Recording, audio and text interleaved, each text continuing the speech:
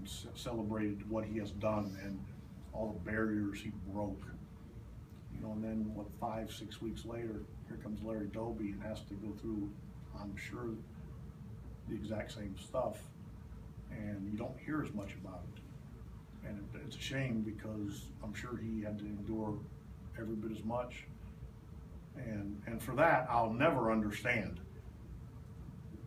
And you know, the hope is that as the world changes, people's views on things also change for the better, because for the life of me, I'll never understand that. It boggles my mind. And you know, again, I get it why we celebrate Jackie, because he broke down barriers. But the fact that he had to is like I said before, I think, humiliating.